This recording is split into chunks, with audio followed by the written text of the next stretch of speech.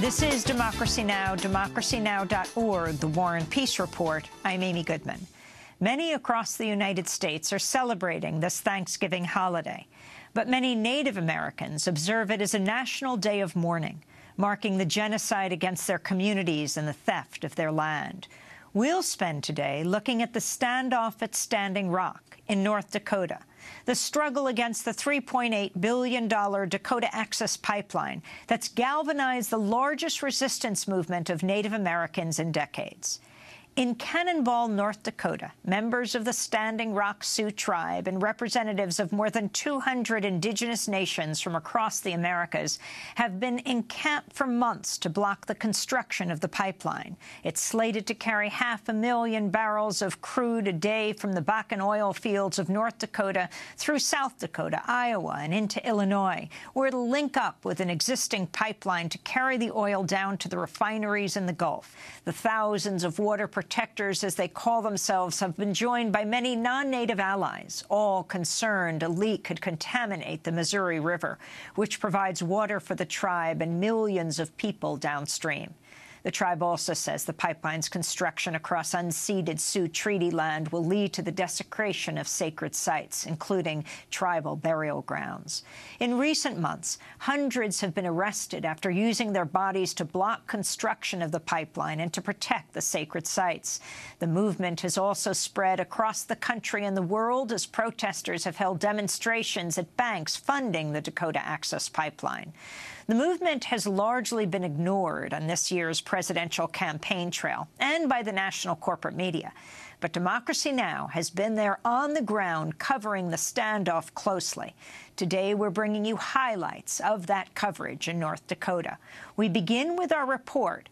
Labor Day weekend. It was Saturday, September 3rd, when unlicensed Dakota Access security guards attacked water protectors trying to defend a sacred tribal burial site from destruction. Criminals! You guys are criminals! Go get your money somewhere else! We're standing at the construction site of the Dakota Access Pipeline. It looks like there are at least 3 bulldozers that are, to people's surprise at this moment, actually bulldozing the land. There's a helicopter above, there's security here, and hundreds of people have been marching up when they heard that the construction site is actually active right now. Look what you did to him! Where are we going to live without this? My name is Jacob Johns. And where are you from? I'm from Spokane, Washington. I'm Hopi and I'm from Oahu. And can you describe what you see, what they're doing? They're bulldozing. They're bulldozing and preparing to install a pipeline to go underneath the river. And above we see a helicopter. The helicopter itself has been following us and taking pictures, and we're filming them in return. Come on, guys! We gotta stop this! Why are we standing and watching? Get in there! Stop this!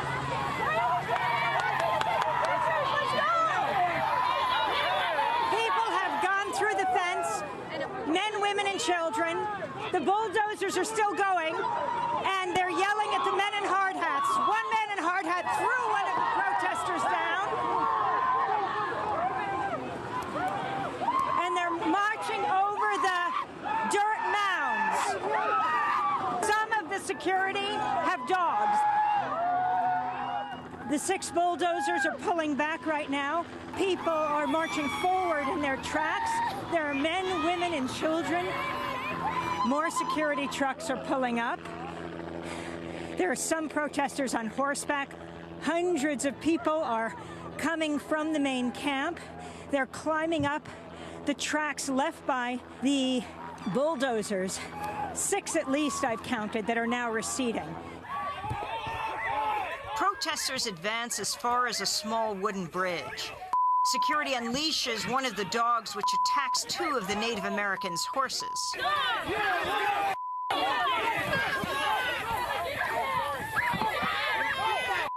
Security has some kind of gas. People are being pepper sprayed.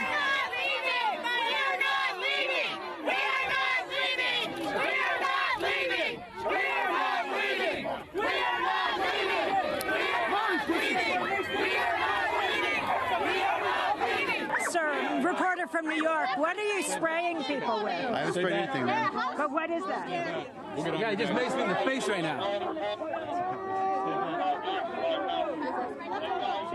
Amy Goodman, this guy maced me in the face. Show us the label. Look, it's all over my sunglasses. Just maced me in the face. Dog bit him right now. Dog on me. He's throw the dog on me. Look at this. Look at this. Let me say. Throw the dog on me. No, you did it on purpose, man. Let me say. Over there with that dog. I was like walking, throw the dog on me straight, even without any warning, you know. Look at this. Look at this. The dog. Yeah, the dog did it, you know. Look at this. There. So did it. Ma'am, your dog just bit this protester. Your dog just bit that protester. Are you telling the dogs to bite the protesters? The dog has blood in its nose and its mouth.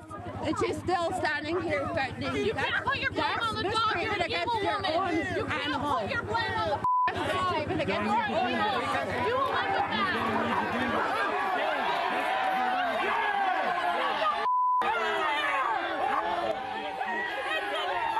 These people are just threatening all of us with these dogs. And that woman over there, she was charging them, and it bit somebody right in the face, and then it charged at me and tried to bite me, and they're still threatening these dogs against us, and we're not doing anything. Why are you letting her dog go after the protesters? It's covered in blood. One of the pipeline security men unleashes a dog into the crowd.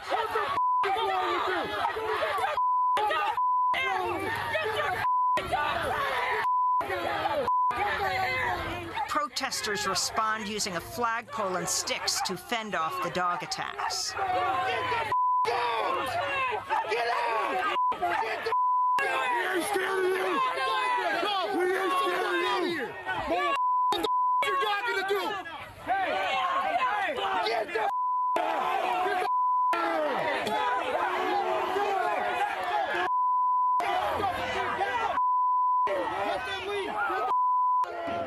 After the protesters said that the dog was bloody from biting them, they then pulled the dogs away, and now pickup truck by pickup truck is pulling away. We'll see what happens. The protesters are moving in to ensure that the security leaves. Let's go check on this woman. What happened? I just a lot of mace, and the sweat was dripping it in. It was the sweat was making it run down into my eyes. I had my glasses on, and that spared me the brunt of it, but then the sweat started putting it in. How are you doing? I'm great. What's your name? Raina Crow. And what do you think you've accomplished today? I hope we've accomplished letting Enbridge know that the people of this nation and the people of this world, tribal or otherwise, have withdrawn their social license to pollute water, and that they need to find an honest, nonviolent way to make a living. Where are you from? Duluth, Minnesota. I don't know more Duluth. I got maced twice. I got bit by a dog. I was front line. Where did you get bit? I got bit on the ankle where my boot is. So I told them they needed to leave, but the guy didn't believe me, so he didn't want to listen. He stuck his hand out and he maced me, this other guy, and I think he maced a lady too. Then they tried getting the dogs on us, so I was just standing there. I wasn't really doing nothing. That dog ran up on me and it bit around my ankle. You pushed them back, though? Yes. Why is this such an important fight to you? Because water is life. Like I said, without water, we wouldn't be here. These plants wouldn't be here. There'd be no oxygen. We all die without it. I wish they'd open their eyes and have a heart to realize, if this happens, we're not going to be the only ones going to suffer. They're going to suffer too. What tribe are you with? I'm Oglala Sioux, Full Blood. From? Pine Ridge Reservation. What's your name and where are you from? Linda Lee Bruner. I'm from Belcourt, North Dakota. I've traveled from Wichita, Kansas. I stand for my grandchildren, my next grandchildren. I already got great-grandchildren that are in the future. I know the 18-year-old and 19-year-olds that are getting ready to come here, they'll fight to the end. We're going to stay here just like in 1836. We're going to go down and wait and wait. This oil ain't going to go through. We should all walk out together. That's a good idea. Whoever said that. I am Elvia Ramirez. I come from Arizona, Salt River. I'm in Pima Maricopa tribe. How old are you? I am 13 years old. And why are you out here today? I am with my family because I believe right here what they're doing is wrong. This is very wrong. They should protect the water. Everybody needs water to live. Water is in us, no matter what. What about the oil? The oil should stay in the ground. They should just leave it because they're hurting Mother Nature. Mother Nature is important because without Mother Nature, we wouldn't be here. No one owns this land. This land belongs to the earth. We are only caretakers. We're caretakers of the earth. Oh. Do you feel like you won today? We win every day when we stand in unity. We stand and we fight. My name is Candy Mossett with the Indigenous Environmental Network. Is this where the DAPL is being built? Yes, this is the pipe that is leading up to the river. So what we're waiting for, or what Dakota Access is waiting for, is the easement to go underneath and bore under the water. My understanding was that with the TRO, they were supposed to completely quit construction, but I guess in the oil and gas industry, that's there not was a temporary restraining order. Right. Well, there was a restraining order, and they were supposed to, we all thought, stop construction completely, but they've been coming from the west over here this whole time, these past 3 weeks, ever since you saw the first demonstrations, and obviously now this is how close they are, right across the road from where we've been barricading. So they're continuing to lay pipe up to the point of where they're waiting for the easement to go underneath where they're going to bore. So people are like, why are we going to wait for that? We're not. We're going to go out and we're going to stop the pipeline. We're going to stop it where it is. And that's what effectively has been happening the past few days in nonviolent direct action. How do you feel? I feel great. What did you accomplish today? We were protecting our water. That's what we were here to do, and that's what we did. Where are your horses from? Crow Creek, South Dakota. And you came from there? Yes, ma'am. And so, describe the scene to us. We protected our water, and we did a good job at doing it. Thank you. Thank you. Thank you. This is Democracy Now! I'm Amy Goodman. Special thanks to Laura Gottesdiener, John Hamilton, and Dennis Moynihan.